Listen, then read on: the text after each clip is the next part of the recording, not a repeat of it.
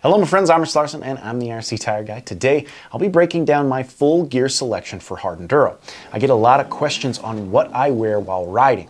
I've tested quite a few different gear components, and although my setup is somewhat simple, I'll give you guys the full rundown. So let's get right into it with what gear I run. Now you guys may have noticed I recently changed to a completely new brand. They're called Phase Moto. I want to break down why I made this switch. Phase is a smaller company, really just starting out trying to make their name in off-road and motocross. These smaller companies have always intrigued me. I love an opportunity to grow with a company. So that's what made me at least test the gear. Now, the other huge piece of why I made the switch has everything to do with quality. Recently, gear brands have gone towards the extremely thin and lightweight moto gear. Now, as you can see, their jerseys are thin. I love the way they feel. Although the form-fitting stuff looks awesome, I really struggle with the quality specifically pertaining to the pants. These lightweight pants have trouble handling hard enduro style of riding. Most of what I ride is mountainous tight trails covered in trees and brush. The truth is, with my previous gear brands, I was going through at least one pair of pants a month, maybe more. The weak point was always the knee. As soon as I'd catch it on brush or a tree, it would rip. As you can see, the Phase Moto gear has thicker, high-quality fabric around the knee. So far, I haven't ripped any of my new sets. Now, I do want to mention, in all the gear I wear, boots, helmet, protection, etc., Phase is the only brand I'm supported by, so you can take what I'm saying with a grain of salt. That being said, I can almost guarantee if you're looking for high quality, long lasting gear, you won't be disappointed. I'd also say if you did rip a set of Phase Moto gear, sending them a message on Instagram, Facebook, or email, you'd be talking to the owner. I don't know of many other companies where you would experience that. Moving on, let's talk what I probably get more questions on than anything pertaining to gear. Do I wear knee braces or not? There's so much debate in recent years on whether or not knee braces help or hurt you. Some of this debate surrounds whether or not they hinder your movement or if they protect your knees at all.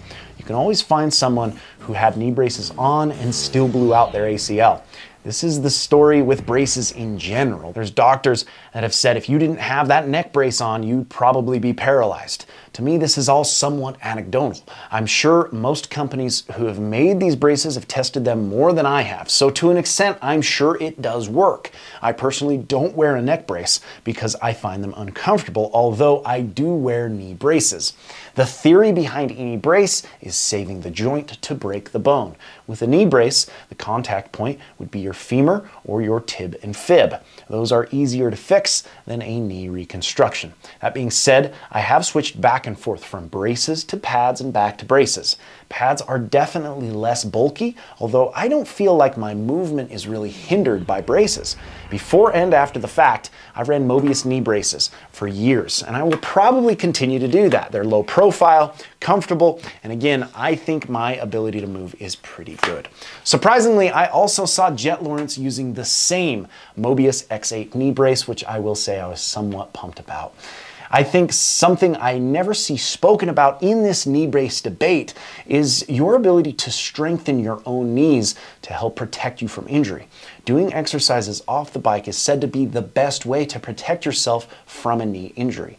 Maybe you guys have heard of him, but check out the Knees Over Toes guy.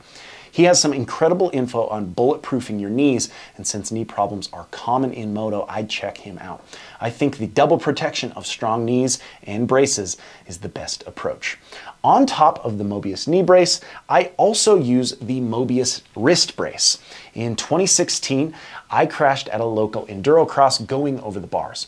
Thinking I sprained my wrist, I raced the entire 2016 Endurocross season with nagging wrist pain. After the season, I went to the doctor and found out my scaphoid was broken right down the middle. Because I waited so long, the doctor said they could do a bone graft and a pin and it still might not heal. I opted to leave it, so my wrist is now permanently broken. That's why I wear the Mobius brace. These Mobius wrist brace keep me confident in not overextending one way or the other. I have about 85% to 90% of complete movement in my wrist, and honestly, I don't think it affects me that much. The brace really just keeps me from jamming it, which is incredibly painful. Moving on to boots, I've switched between quite a few different brands: Alpenstars, Gaerne, Seaties. I've landed on Seaties being my favorite. The biggest reason they are my go-to boots is the movement in the ankle. Even with new boots, I have a maximization of movement, allowing me to drop my heels while on the balls of my feet. This is extremely important to me. Now, within the brand, I've tested quite a few different models, from the Toho SRS, the Crossfire 3 SRS, the X Power, and X3 Enduro. I think I like the comfort of the SRS boot more than anything, but I like the sewn-on sole of the X3 and TA models. The sewn-on sole lasts a little bit longer. Now, one thing I will say I do with the sewn-on sole is I take the metal toe plate off of the front. The reason for this is metal on rocks in hard enduro situations doesn't equal traction. I've slipped quite a few times when dabbing, and taking that metal toe off does help. The metal doesn't really do anything as far as protection, being that's not where your toe is, but it does help the sole stay together longer. That being said, the sewn-on sole without the metal toe still lasts longer than the bolt-on. Really, I like all the Seaties, and I'm sure I'll continue to test different models and different brands. On top of that, we have to talk helmets. I run the Suomi MX Speed helmet. Suomi helmets were always popular in MXGP. Few knew that they make MX helmets as well. One of my biggest reasons for choosing Suomi is the lightweight characteristics, weighing in at 2.6 pounds. Being I'll wear a helmet for 6 to 8 hours when teaching groups, lightweight is a huge factor. The MX Speed also has safety features like MIPS, and they look awesome. With the helmet, I also run Phase Moto goggles to match my gear. Now, finally, a few added gear pieces. I run the Rocky Mountain ATV MC knee-high socks. These are insanely inexpensive, and the quality is just as good as any other brand that I've tested. I really like knee-highs for my knee braces. I also use the Phase Moto strapless gloves. I prefer strapless gloves, again, because I wear a wrist brace, and the strap tends to get in the way. For hard enduro, I like the USW hydration pack. This is the Outlander 3 liter. It's lightweight, comfortable, and big enough to hold a few tools, zip ties, my phone for training rides. Again, I'm pretty basic. I don't wear a lot of extra stuff, but I do have my reasons for what I use.